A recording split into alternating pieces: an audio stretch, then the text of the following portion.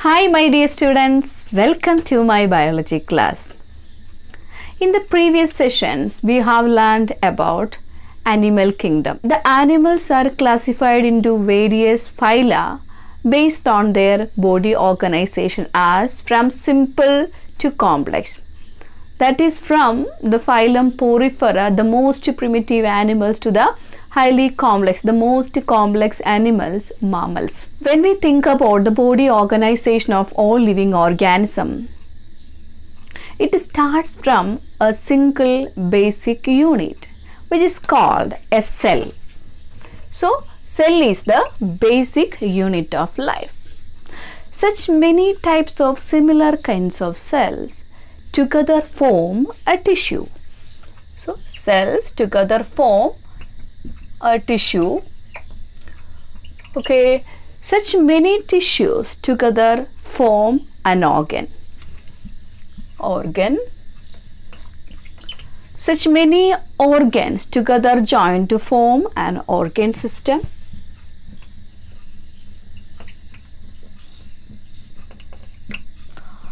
All type of organ system constitute an organism. What is a tissue? A tissue is a group of cells.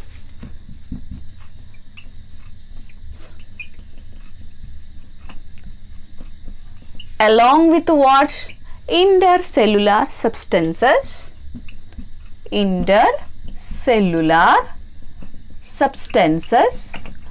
Which performs a specific function.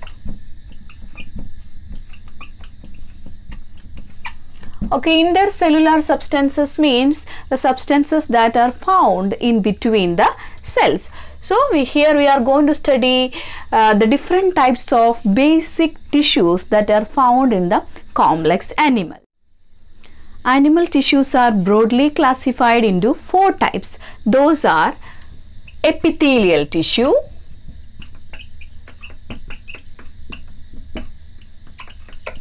connective tissue,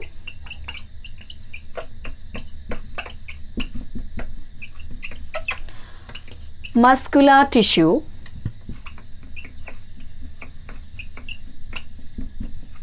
and neural tissue. Because the body of complex animals is made up of various tissues, organs and organ system. Each organ and organ system has specific function. These functions are performed with the help of specialized animal tissues. Now let's study the features of each type of animal tissue. First of all, let's learn about epithelial tissue. Epithelial tissue has a free surface which face either the outer covering, that means on the body surface, or into the body fluid. That means it forms as an outer covering or lining of the body organs. Outer covering or lining of the body parts or body organs. What does it has? It has free surface which face either towards the external environment or towards the body fluid. Free surface face either towards the body fluids or towards the external environment. Okay, the epithelial tissue, the cells are compactly arranged with the little intercellular matrix. Cells are compactly or tightly arranged with little intercellular matrix. Intercellular matrix means the substance that is present in between the cells. Okay. Based on the number of layers, epithelial tissue is of two types. Those are simple epithelium and compound epithelium. Epithelial tissue short form. Simple epithelium or simple epithelial tissue consists of only single layer of cells. Consists of single layer of cells. While the compound epithelium consists of more than one layer. More than one layer. Okay. Based on the structural modifications of the simple epithelium, it is further divided into three categories or three groups. Those are number 1, squamous epithelium.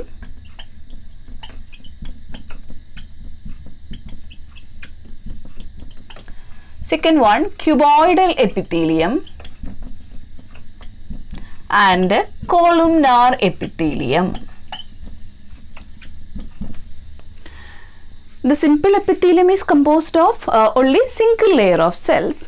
Here the cells are compactly arranged with a little intercellular matrix. So these cells forms as the lining of the ducts, body organs and glands or tubes of the body parts. So it forms as the protective covering and also it facilitates certain functions in the complex animal's body. Now let's study the characteristic features of each kind of simple epithelial tissue such as squamous, cuboidal and columnar in detail. The squamous, cuboidal and columnar epithelium are made up of single layer of cells. So look at the diagram here. This is the diagrammatic view of squamous epithelium. Here the cells do not have a specific shape. The cells are thin. Cells are thin and the cells are flattened in appearance. Flattened with the irregular boundaries. As there is no particular shape, the cells are polygonal in appearance, so with the irregular boundaries.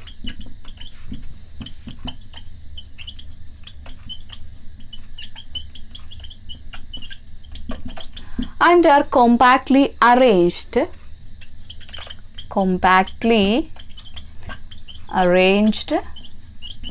with a little intercellular matrix.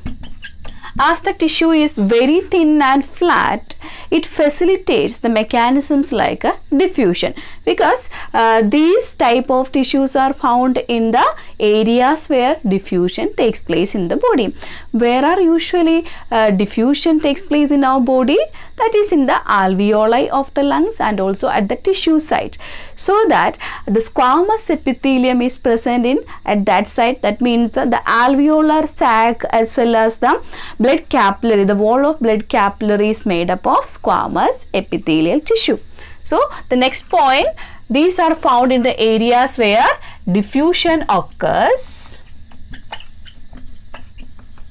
Next, these are found in the sac, the alveolar sac. That means the sac is made up of, sac of alveoli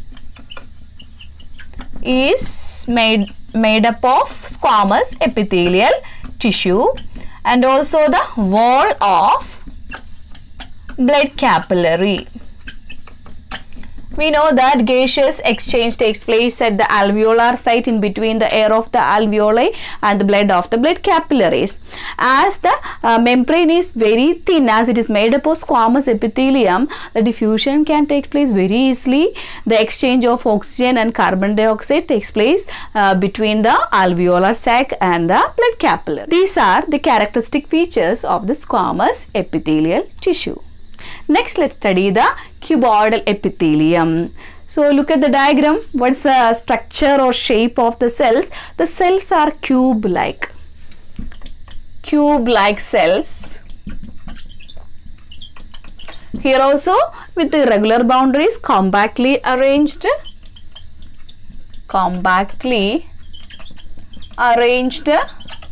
Same like this with the little intercellular matrix.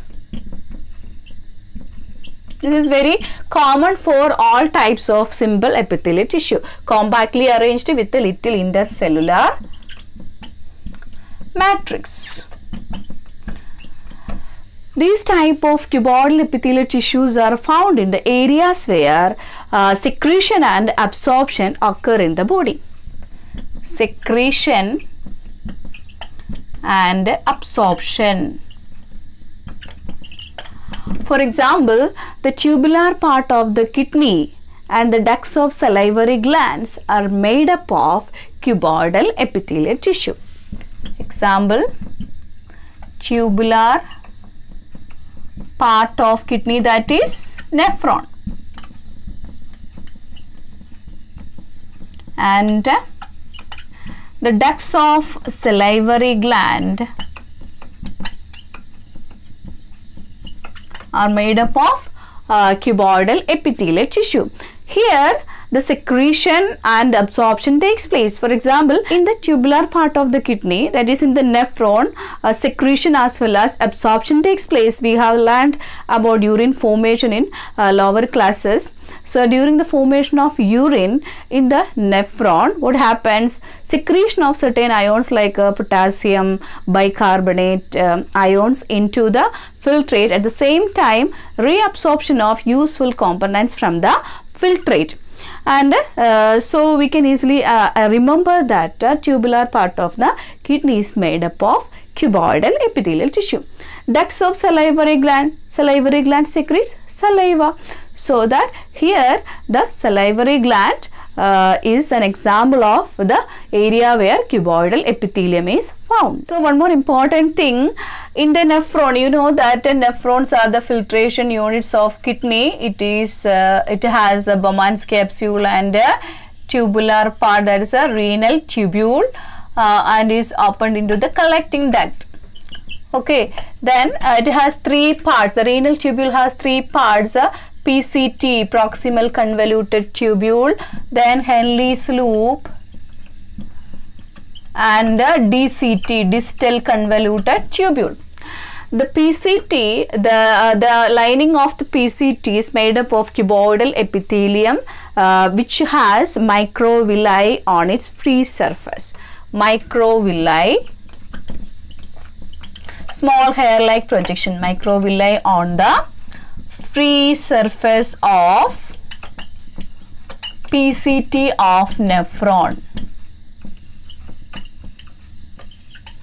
Okay, that's about cuboidal epithelial tissue. The next one is columnar epithelium. Look at the diagram. The cells look like elongated ones. So the cells are pillar-like or slender cells. Pillar-like cells. Here the nuclei are located at the base of each cell. Nuclei are at the base. It has microvilli on its free surface. Microvilli on the free surface. These type of tissues are found in the areas where secretion and absorption takes place. Secretion and absorption. For example, the lining of the intestine and stomach is made up of columnar epithelial tissue. Intestine and stomach both secrete certain substances, especially the enzymes, and at the same time they absorb certain useful components or nutrients for the body, including water. So we can easily understand that the columnar epithelial cells are found, or tissues are found, in the areas where secretion and absorption takes place. So it's very easy to understand the differences between the squamous, cuboidal and columnar epithelial tissue. The squamous epithelium is found in the area where diffusion takes place, while the cuboidal and columnar epithelium are found in the areas where secretion and absorption take place.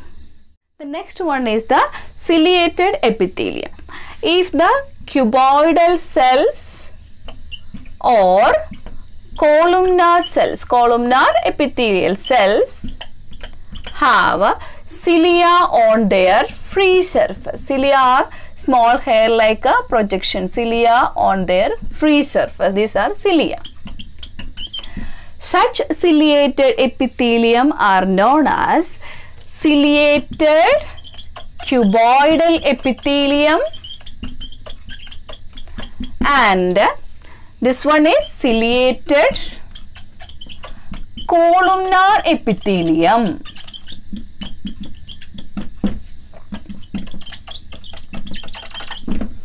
Okay, so what's the main function of this ciliated cuboidal and columnar epithelium?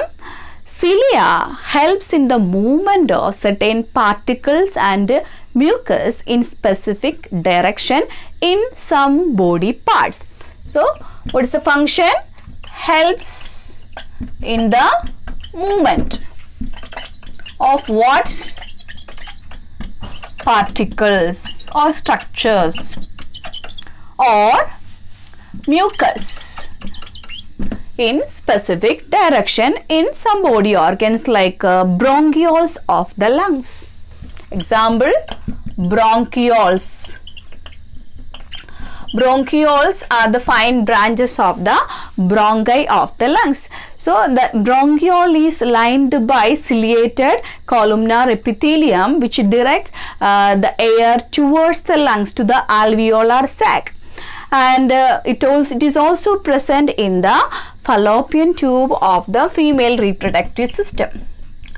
Fallopian tube of the female reproductive system. There it helps in the movement of ovum through the fallopian tube. Ovum is non-motile, so it is moved or transported with the help of ciliated epithelial tissues are lined inside the fallopian tube. That's about ciliated epithelial tissue. Let's study the functional modification of epithelium. Some of the columnar and cuboidal cells get specialized for the secretion and are called the glandular epithelium. This glandular epithelium are specialized for what? Secretions. Secretion of certain substances like hormones, enzymes, etc. Based on the number of cells found in the glandular epithelium, it is of two types: unicellular glandular epithelium and multicellular glandular epithelium. So, glandular epithelium is of two types: unicellular and multicellular. The unicellular glandular epithelium consists only single cells, while the multicellular glandular epithelium consists of cluster of cells, cluster or group of cells. For example, goblet cells that are found in the Peyer's patches of intestine. Peyer's patches intestine. So, this type of multicellular glandular epithelium is found in the salivary gland. There are many multicellular glands. Salivary gland is one of the multicellular glandular epithelium. Example, salivary gland. Again, based on the mode of secretion of substances, the glandular epithelium is further divided into exocrine gland and endocrine gland. Next, exocrine gland and endocrine gland. These are the two types of glandular epithelial tissue. Okay, exocrine glands are the glands which have ducts, while the endocrine glands do not have ducts. So, they are ductless glands. That means the exocrine glands pour their secretion through the ducts and reach to the various target tissues or organs. So they secrete the substances through the ducts. For example, milk, which is produced in the mammary gland, ear wax in the ear, then digestive enzymes that are produced in the alimentary canal, then oil, which is produced by the oil gland of the skin, then sebum by sebaceous gland of the skin, then sweat by sweat gland of the skin. So these are some examples of the substances that are produced by the exocrine gland. The endocrine glands mainly secrete hormones directly to the blood. Directly to the blood. So through the blood circulation, the hormones are reached to different parts of the body. So the major secretions of endocrine glands are hormones. They reach to the target tissue or organs.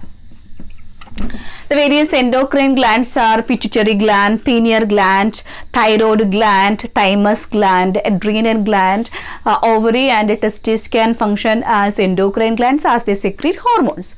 So there are different types of endocrine glands in the complex organism's body. So these are the divisions of the glandular epithelium based on the mode of secretion of substances. The next one is compound epithelium. It is made up of many layers of cells. So multi-layered cells are present in the compound epithelium. As they form as multi-layered, they have a limited role in secretion and absorption. Limited role in secretion and absorption, but they provide protection against mechanical and chemical stress. Give protection against what? Mechanical and chemical stress of the body. Chemical stress. These are mainly found in the dry surface of the skin, found in the one dry surface of skin,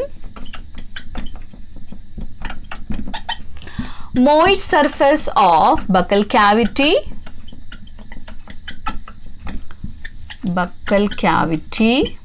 pharynx,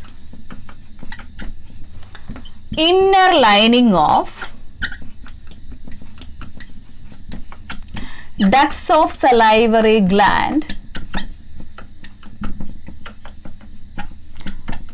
and the pancreatic gland. Okay, these are the characteristic features and functions of the compound epithelial tissue. Then finally, let's study about the cell junctions of epithelial tissue. In the epithelial tissue, the cells are compactly arranged with a little intercellular matrix. It means the little intercellular substance is present in the epithelial tissue. But there are certain specialized junctions present in between the epithelial cells. Those junctions provide structural and functional links between the epithelial cells of the epithelial tissue. So what is the main function? Provides structural and functional links between the adjacent cells of the epithelial tissue. There are mainly three types of junctions in the epithelial tissue. Those are, number one, tight junction. Next, adhering junction. and gap junction. So each junction has specific function. First of all, tight junction. The tight junction prevent the substances from leaking across the tissue. So prevent the leakage of substances. Leakage of substances. So that is the meaning of the tight junction. It keeps the that adjacent cell together and prevents the leaking of the substances. Next one, adhering. It provides a certain kind of force in between the adjacent cell. It performs cementing to keep all the neighboring cells together. So it acts as a cementing or perform